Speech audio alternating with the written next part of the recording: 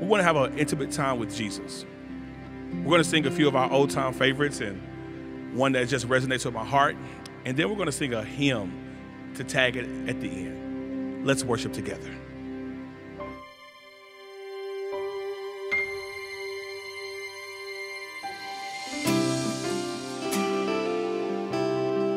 If you know this at home, sing with us. Come on, Dale.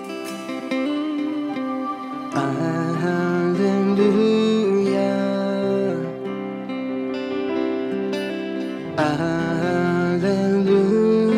Hallelujah. For the Lord God Almighty reigns.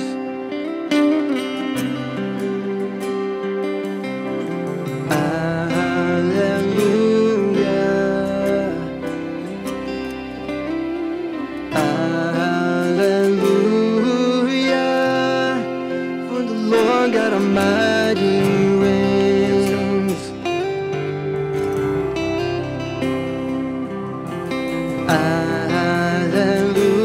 Hallelujah. Holy, holy are you, Lord God Almighty. Worthy is the Lamb. Worthy is the Lamb. You are holy, holy are you, Lord God Almighty. Worthy is the Lamb. Worthy is the Lamb. Amen. Listen, it's such a familiar song. Come on, let's sing it out loud at home. Come on, Dale. Hallelujah. Yeah. Hallelujah. For the Lord God Almighty reigns.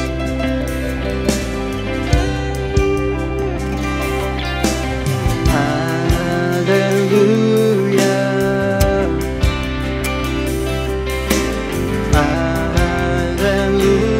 Hallelujah. For the Lord God Almighty reigns. Come on. Hallelujah. Holy, holy God. are you, Lord God Almighty. Worthy is the Lamb. Worthy is the Lamb. Worthy is the Lamb. You are holy, holy are you, Lord God Almighty. Worthy is the Lamb. Say worthy is the Worthy is Lamb. the Lamb. You are holy, holy are you, Lord God Almighty. Worthy is the Lamb. Say worthy is the Lamb. Worthy is the Lamb. Amen.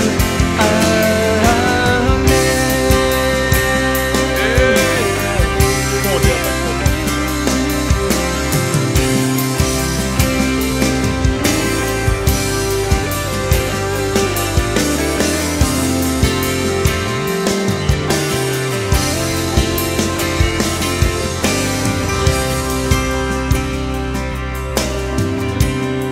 There's something sweet about just saying hallelujah. I was always told when you have nothing else to say, a hallelujah always sounds great. In moments in your life where you're like, okay, God, today is one of them days. I just dare you. Instead of complaining, something that we're often good at doing, Dale, is complaining instead of Sometimes. praising God. Yeah. Yeah, sometimes we can. For Yeah. sure. I dare you to switch the narrative. Versus telling God how big your problem is, tell your problem how big our God is. My mom used to always tell me that. She'd say, Jared, instead of complaining to a God that already knows the end to our problems, tell that problem how big your God is. And when you get done, just say hallelujah. Thank you, Jesus. Let's sing this old hymn. It goes like this. Say hallelujah.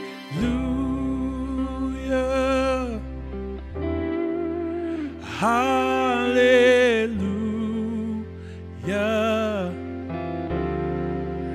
Hallelujah.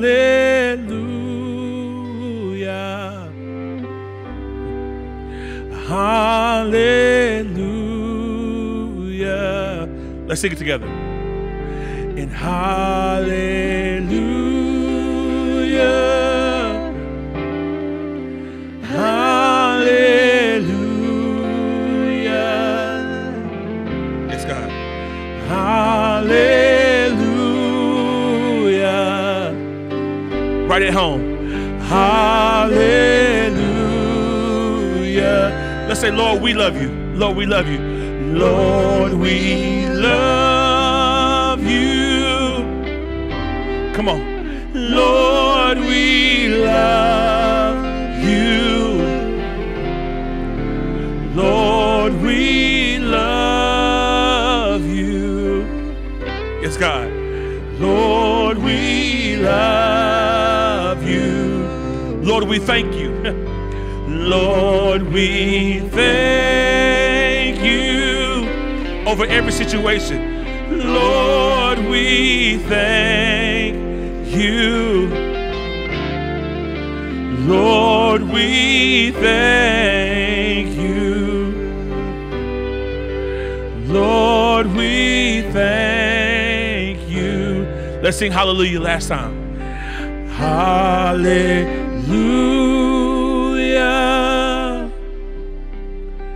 Hallelujah. Hallelujah.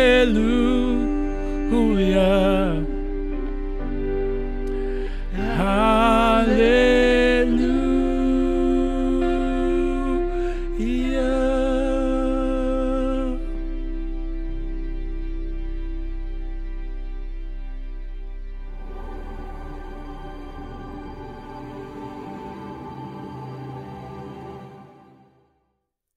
Hey, Springcreek fam, I am so excited to be with you here this morning. It is always an honor and a privilege. You know, whenever I get to speak the word of God. Wasn't worship amazing? I just love worship. I love worship songs. I'm the person that drives in the car and listens to worship music, just blasted. I look crazy and I don't care about it. But there's a particular worship song that I am totally feeling lately. It's called Fresh Fire by Maverick City. I don't know if you heard it, but this song is everything.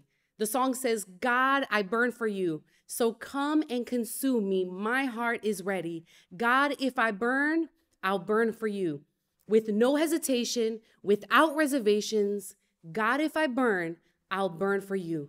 I'm definitely not one of those people who sing a song and not listen to the lyrics. When I heard this song for the first time, my first thought was, how beautiful are these lyrics? It reminded me of when I gave my life to Jesus, of how much my heart desired to be filled with the power of the Holy Spirit, of how much I desire to be transformed and spend time in his presence, delighting in the pureness of who he is. It reminds me of all the hope I have experienced in his presence, the times where I couldn't stop talking about him, where the people around me couldn't understand my overwhelming desire to be in the presence of God. I wanted to be with him all the time, and I wanted to be with others who loved him just as much as I love him. I wanted to learn more about God and couldn't wait to dive into my Bible and absorb everything I could and then hear what the pastor and the teachers of the word were teaching as well.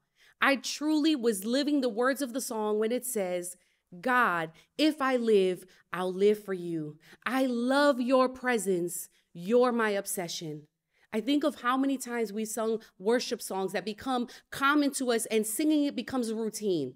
We can recite the words without even thinking about the gravity and the importance of the words that we are singing, like the lyrics that continue. I want to burn for you, for all the world to see. Holy Spirit, come. So light a match and let it go. Set ablaze, uncontrolled. And that last line, it's so simple, yet so powerful. I want that fire. I want that fire. In the Bible, fire is a symbol of the Holy Spirit's power and presence. Fire illuminates, it warms, it refines, it purifies, and can transform material to a completely different form than how it started off. In Matthew 3:11, John the Baptist tells the people of the coming of Jesus by saying, I baptize you with water for repentance. But he who is coming after me is mightier than I, whose sandals I am not worthy to carry. He will baptize you with the Holy Spirit and fire. The fire that's described in this song is the power of his presence that dwells in our hearts, that passion for his presence, the power that produces purity. So when we sing, I want that fire, we are saying, I want the indwelling of the Holy Spirit that controls every part of my life. But I wonder how many times we sing these beautiful songs of worship about being filled with the fire of the Holy Spirit and don't really mean it with our hearts. This is the type of fire that Jeremiah describes when he says in Jeremiah 29, but if I say I'll never mention the Lord, or speak in his name, his word burns in my heart like a fire. It's like a fire in my bones. I am worn out trying to hold it in. I can't do it. That is the fire that I felt as a new believer. And just in the same way, I can remember so many times when I haven't felt that fire, where I felt nothing at all. Here's the thing about the fire. The power of the Holy Spirit is that we must maintain that fire. Paul tells us in 1 Thessalonians 5:19, don't put out the Spirit's fire. In the Old Testament, the Lord instructs Moses how to present a guilt offering to him when the people sin against each other and have been unfaithful to the Lord. It says in Leviticus chapter 6, verses 8 through 13, then the Lord said to Moses, give Aaron and his sons the following instructions regarding the burnt offering. The burnt offering must be left on the top of the altar until the next morning, and the fire on the altar must be kept burning all night. In the morning, after the priest on duty has put his official linen clothing and linen undergarments, he must clean out the ashes of the burnt offering and put them beside the altar. Then he must take off these garments, change back into his regular clothes, and carry the ashes outside the camp to a place that is ceremonially clean. Meanwhile, the fire on the altar must be kept burning. It must never go out. Each morning, the priest will add fresh wood to the fire and arrange the burnt offering on it. He will then burn the fat of the peace offerings on it. Remember, lastly, the fire must be kept burning on the altar at all times. It must never go out. Here is the question I want to ask you today. Is your fire fading? Is your fire burning out? Have you lost your passion and desire to be in the presence of God? You might be thinking, how do I even know if I've lost my fire? What does that even look like? Well, I know what that looks like for me. But have you ever developed a negative perspective? Do you only focus on the negative aspects of every situation and your hope in God is not even evident to all the people around you? Are you relying on your feelings instead of the promises in God's word, the things that God has spoken into your life? Is everything all about you? Do you believe every situation, good or bad, has you in the center of it and you can't even see how God may be using it for his glory? Are you compromising your beliefs? Are you complacent towards sin, or do you justify your sin? Are you unwilling to forgive? Have you lost your passion for serving, or maybe you just don't see the value in it anymore? Maybe you haven't been sharing the good news, and guess what? No one even knows that you're a Christ follower. Do you desire affirmation from the world on social media, your friends, your family, or promotions at work? Have you begun to view God's word as a set of restrictions instead of freedom in Jesus? Has your behavior changed? Are you treating others as you would treat the Lord? Maybe your thoughts don't honor God anymore. Maybe you don't desire fellowship with him anymore. Maybe you delight in other people instead of God. Are you unable to see your flaws? Maybe you hear the Holy Spirit giving you direction, but you ignore him anyway. A.W. Tozer said, the Holy Spirit never talks to the shallow man.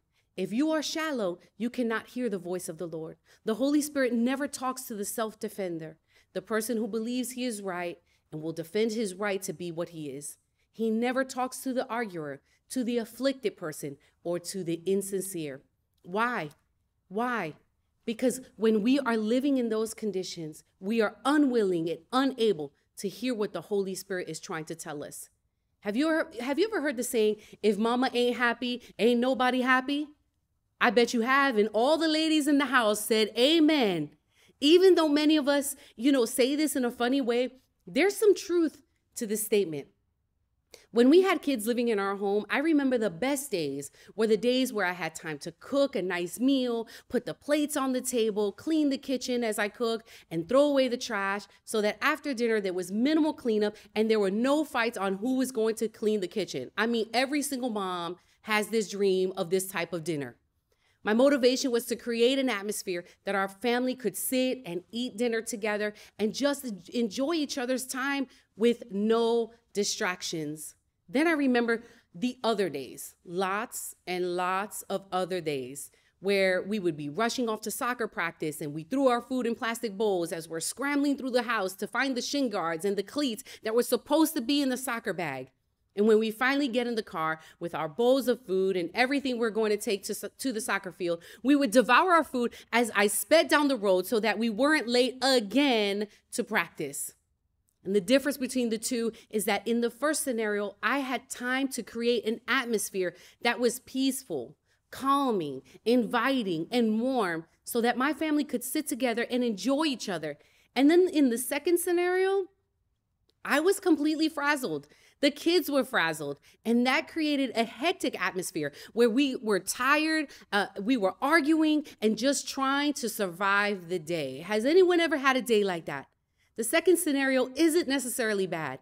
It's just the atmosphere I created because for one reason or another, we just couldn't get organized enough to create a peaceful transition from school to home to soccer practice. But that is the power of atmosphere. So when we say, if mama's not happy, nobody's happy, that just means that we have the power to set the atmosphere of what we are expecting in our environments.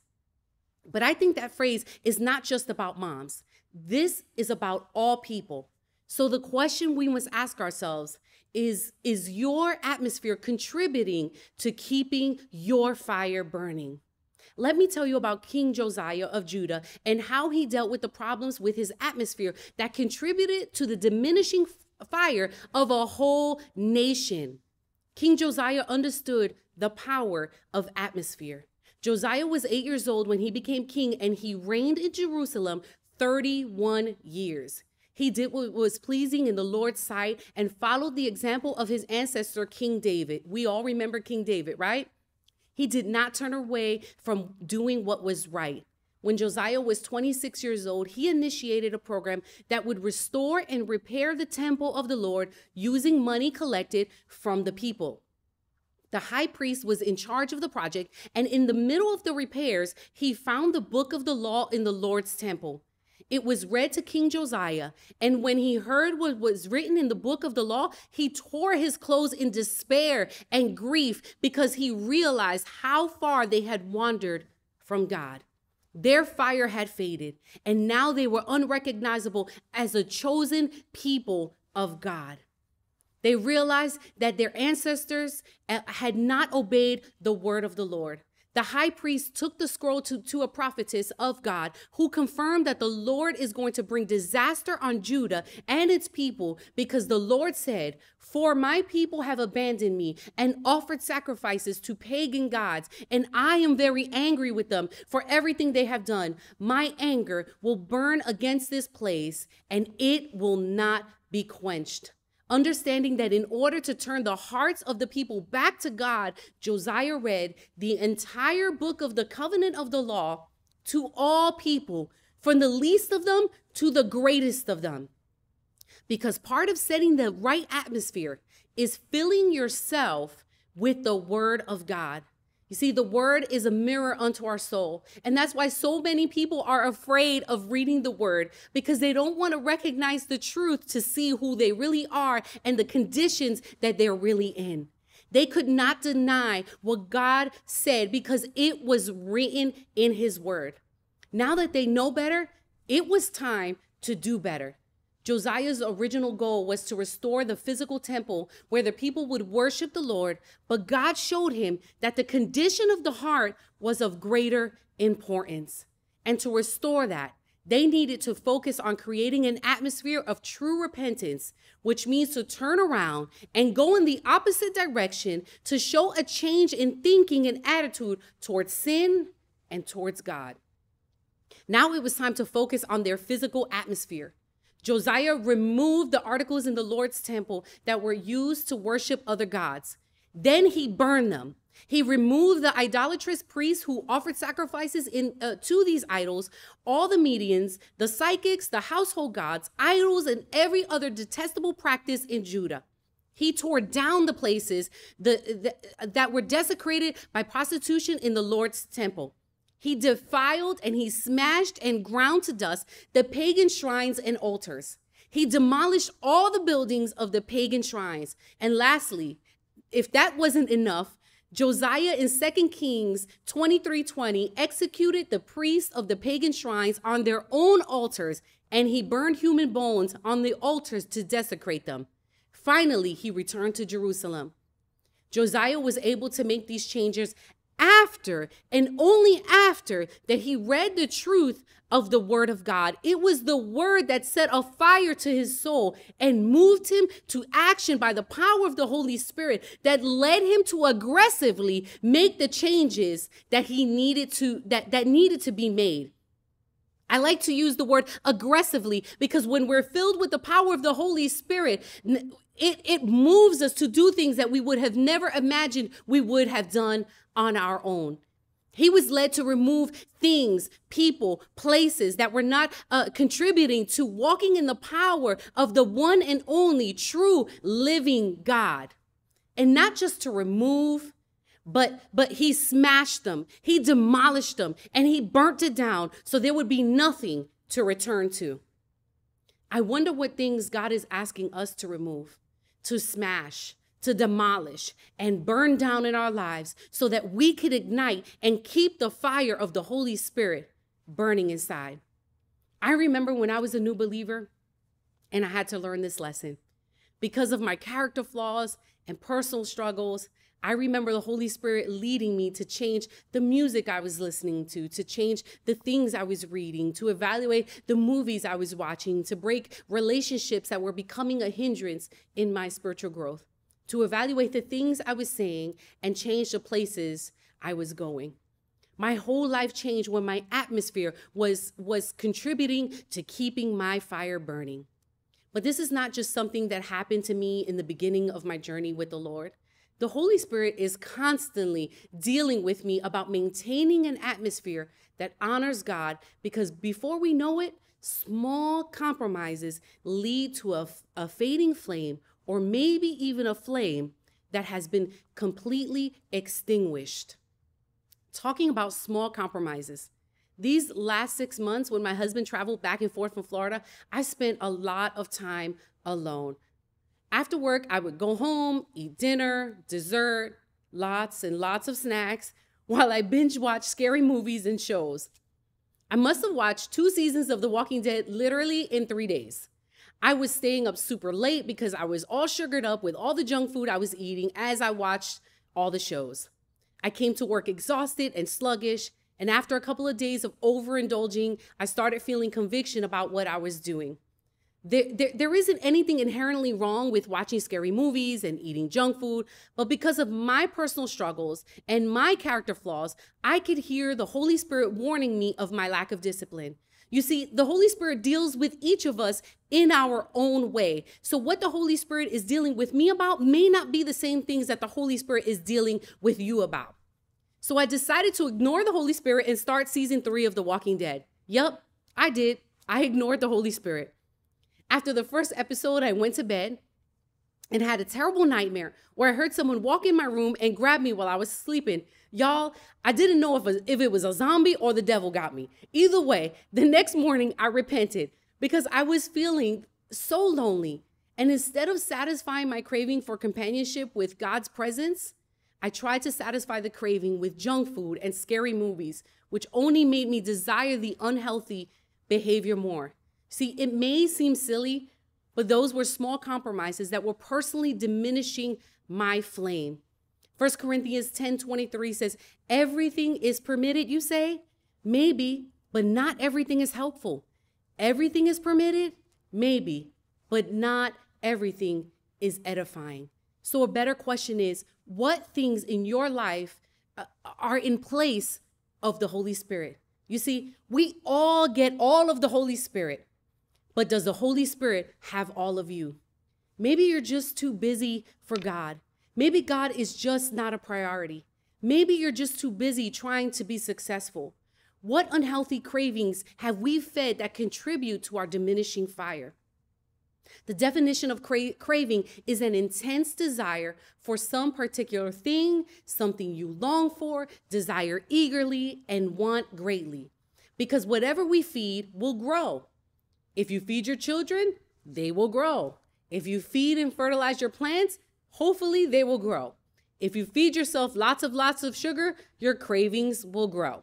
If you feed yourself healthy desire, if you feed your healthy desires, your desire will grow for unhealthy things. 1 John 2:15 and 16 says, do not love this world nor the things it offers you. For when you love the world, you do not have the love of the Father in you. For the world offers only a craving for physical pleasure, a craving for everything we see, and pride in our achievements and possessions. These are not from the Father, but are from this world. Lisa Turkers writes in her book, Made to Crave, I believe God made us to crave. Now, before you think this is some sort of cruel joke by God, let me assure you that the object of our craving was never supposed to be food or other things people find themselves consumed by, such as sex or money or chasing after significance. Yes, we were made to crave, long for, want greatly, desire eagerly, and beg for God, only God. If you feed your craving to be in the presence of God, your fire will grow and burn strong and bright. Psalm 84, 1 and 2 says, how lovely is your dwelling place, O Lord of the heavens' armies. I long, yes, I faint with longing to enter the courts of the Lord. With my whole being, body and soul, I will shout joyfully to the living God. Here's what we should be asking ourselves. Do we really crave God like that? Do we feed that desire to be in God's presence so that our passion for God can grow? Or do we allow that fire to fade away? So you might be thinking, how do we know if we are walking in the Spirit? Well, we can take the fruit test, not to be confused with spiritual gifts and talents and abilities. It's not gifting that shows the fruit of the Spirit. I mean, I can have the gift to preach, but am I demonstrating the fruit of the Spirit in my life? And what I like to say is I can preach the best message in the world, but if I walk off that altar and live my life in a completely different way than what the words were coming out of my mouth, then I'm not living by the Spirit. We can have the most talented musicians in the world, but is God the Lord of their lives? The Bible says in Galatians 5:22 through 25, but the fruit of the Spirit is love, joy, peace, forbearance, kindness, goodness, faithfulness, gentleness, and self-control. Against such things there is no law. Those who belong to Christ Jesus have crucified the flesh with its passions and desires. Since we live by the Spirit, let us keep in step with the Spirit. So the question is not, am I filled with the Spirit? The question is, do you see fruit in me? Does your spouse see fruit in you? Do your children see fruit in you? Do your friends see fruit in you? Do your coworkers see fruit in you? Do your neighbors see fruit in you? Do strangers see fruit in you, in your life? Now, some of you are probably getting nervous right now thinking, please don't ask my husband, please don't ask my children about whether they see fruit of the Spirit in me, right? Because sometimes we do act a little differently at home than when we're out in the world. In the book, The Fruit of the Spirit by Trask and Goodall, they make a great observation about Billy Graham's take on the difference between fruits and fruit. They say, it is interesting that the Bible talks of the fruit of the Spirit rather than the fruits. A tree may bear many apples, but all come from the same tree. In the same way, the Holy Spirit is the source of all the fruit in our lives. I love that so much, because basically what they are saying is that many of us are connected to the wrong sources. Many of us are connected to sources that are actually poisoning our lives instead of giving us life in Jesus. The Bible says in Hebrews 12:28, for our God is a consuming fire. Are you ready to surrender all of who you are, all of you, to the Holy Spirit so that you can be consumed by fire? I love that word consumed so much, because when you think about the word consumed, it means it comes over you from the bottom of your feet to the top of your head. That means your flame is burning bright, and that people can see it from far. So when you are in that fire, it will refine you. It will purify you. It will transform you to becoming more like Christ. Then you must be willing to empty yourself so that we can be filled with the Spirit. A.W. Tozer said, the Holy Spirit will never fill a man or woman who refuses to give up and give over to him full control of their lives. Keep one compartment of your life back from the Holy Spirit, and it grieves him that he cannot go any further. Yield to the Holy Spirit and the process of drawing closer to him. Satisfy your cravings with the presence and the power of God. You see, when I was watching all those movies and I was eating all that food, that's where I went wrong. Is that in the midst of those cravings, I didn't turn to the Lord. And what was happening is all those behaviors were tearing away at my self-discipline to be in relationship with God. John 4:13-14 says, everyone who drinks of this water will thirst again, but whoever drinks of the water that I give him shall never thirst again. But the water that I will give him will become in him a well of water springing up to eternal life. He is the one true source of life. It's not a one-time act that we fill ourselves with the Holy Spirit. In order to do this, we must stay connected to his true source. John 15:1-8 says, I am the true grapevine, and my Father is the gardener. He cuts off every branch of mine that doesn't produce fruit, and he prunes the branches that do bear fruit so that they will produce even more. You have already been pruned and purified by the message I have given you. You see, just in those couple of 3 verses, God is telling us, I'm already doing a work in you. And the things that are not supposed to be there, I am removing from you little by little. This is not something that happens overnight. This is a process that takes place. Verse 4 continues, remain in me and I will remain in you. For a branch cannot produce fruit if it is severed from the vine, and you cannot be fruitful unless you remain in me. Guys, that means that we must stay connected to God. How do we stay connected to God? We stay connected through his word. We stay connected by speaking with God, not just in our devotional time, but all day. Every single time that we think about something, we are having a conversation with God. Verse 5 says, yes, I am the vine and you are the branches. Those who remain in me and I in them will produce much fruit. For apart from me, you can do nothing. I love this verse so much because the truth is we can't do anything without God. How many times in my prayer life I say, God, you are my every single breath. I can't live without you, Lord, because he has become everything for me. And I recognize I can't make decisions on my own. Verse 6 says, anyone who does not remain in me is thrown away like a useless branch and withers. Such branches are gathered into a pile to be burned. Verse 7, but if you remain in me and my words remain in you, you may ask for anything you want and it will be granted. Verse 8, when you produce much fruit, you are my true disciples. This brings great glory to my Father. Trask and Goodall note, Jesus said in John 15:1, I am the true alethinos vine.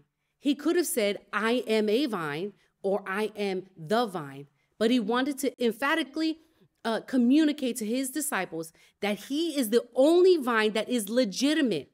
The meaning of the original word alethinos is true, real, and genuine.